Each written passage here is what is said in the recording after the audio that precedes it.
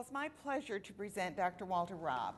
I've heard him speak on a number of occasions, and I guess I heard you at the museum. You've been over there talking, gave a talk over there. You're into research, you're into business, you're into taking risks. Tell me why you wrote that book. I was concerned that the corporate world was becoming risk adverse.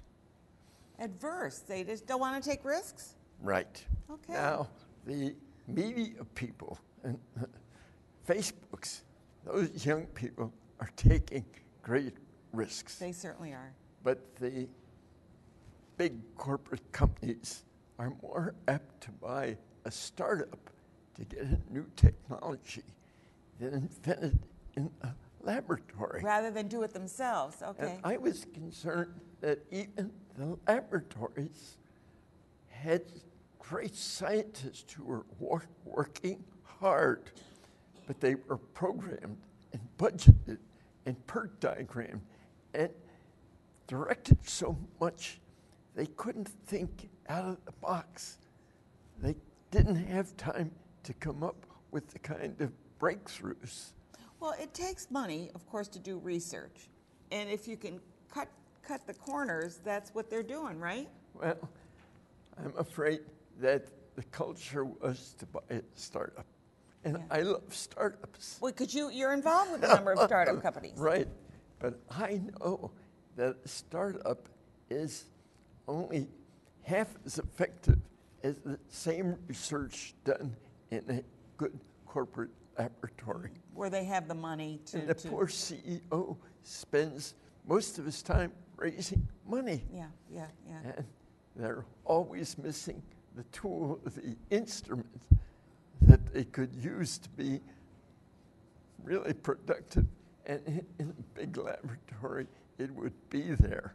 Exactly. Well, I'm a pharmacist, so I know what goes into research for pharmaceutical companies, and that takes a lot of money to do that as well. This book turned out not to just be about corporate work, but starting out at age 8, I think I began taking risks to get jobs.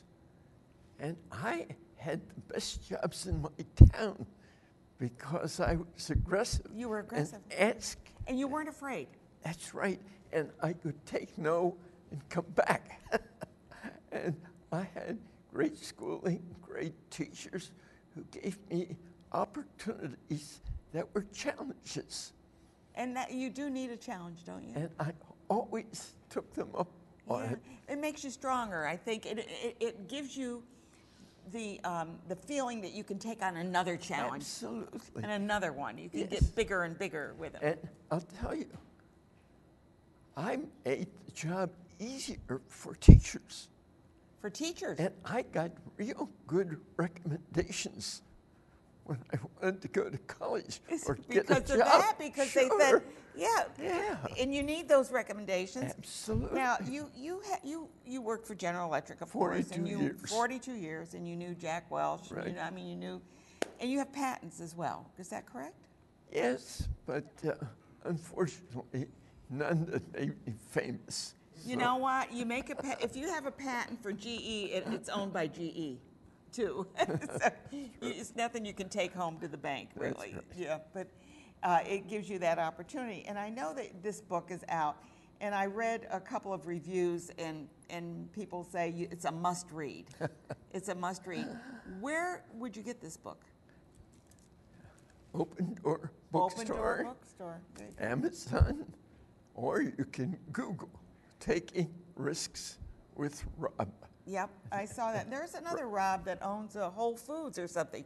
And a Walter Robb, too. Yeah, I know. Yeah. I said, what is this? This is not the right Robb. That's right. We have a different middle initial. Exactly. Maybe you could teach him a few lessons. Who knows? But writing a book, what made you write the book? You just to kind of get your feelings out to Yes, right. so people would be More productive. right. Now you've worked with you talked about CT scans and PET scans. Right. It was interesting because my physician, which I'll tell you, is Dr. Oldendorf. So when I went to him, he said, you know, my dad, Bill, all I out knew in, him. he says, out in Colorado. California, he said, did all this work on those.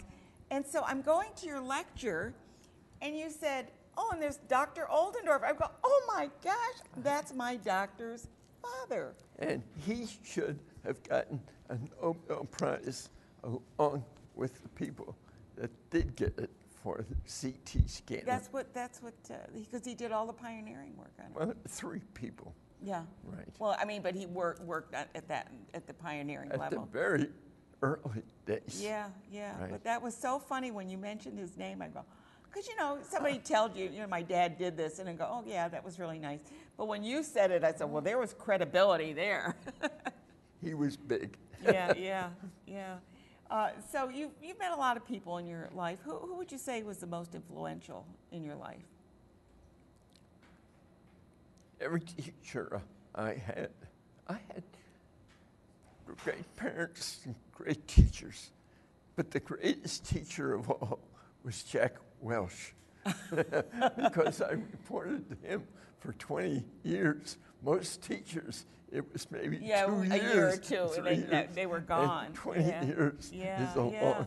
Well, he certainly made a name for himself with General Electric, and I'm sure you've seen so many changes with the General Electric, and how they're doing the battery or the plant, the cell plant, and all. There's so many things going on.